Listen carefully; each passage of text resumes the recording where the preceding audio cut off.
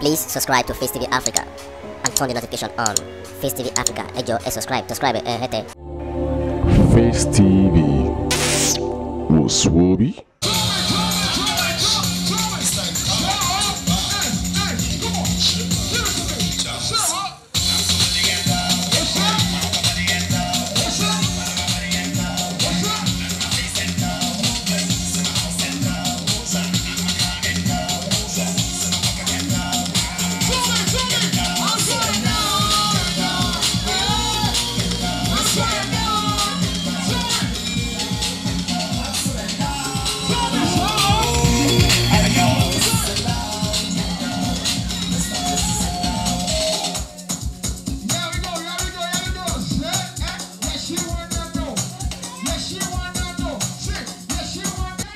Foluke Daramola and I'm here to celebrate Fathia Balogun.